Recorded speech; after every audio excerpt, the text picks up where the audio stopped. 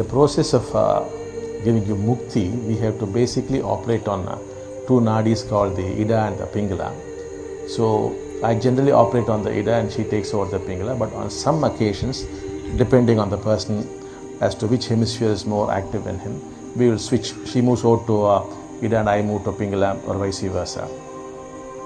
The other thing is, in the process, there are moments when you have to be still, and there are moments when you experience the movement. So stillness and movement keep alternating.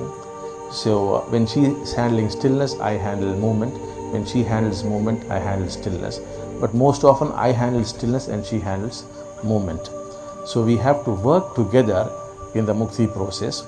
And also very often we'll get stuck in the four baskets, in which case you might have to be mothered again, which role she performs.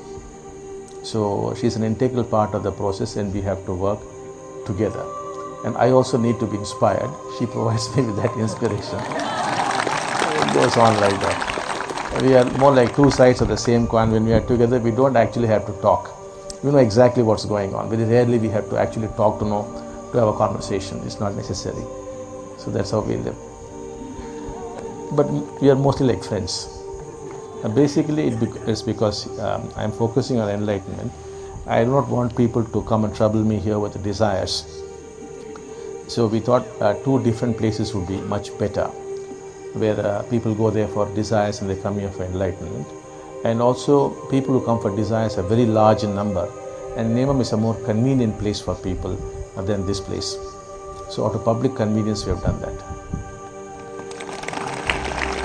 But we meet 2 days in a week. And we keep talking as to what's happening, what we should do next.